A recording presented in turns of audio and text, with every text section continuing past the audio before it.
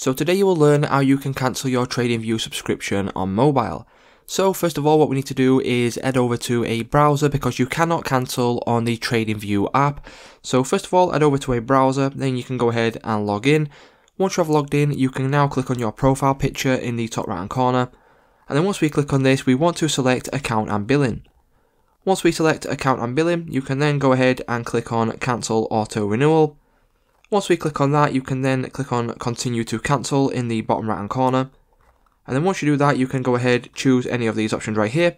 And then once you do this, you can go ahead now, go to the bottom right hand corner and click on continue to cancel. Once you do this, the last step will be to click on yes, cancel me. And then once you click on yes, cancel me, that will mean that you have cancelled your TradingView subscription.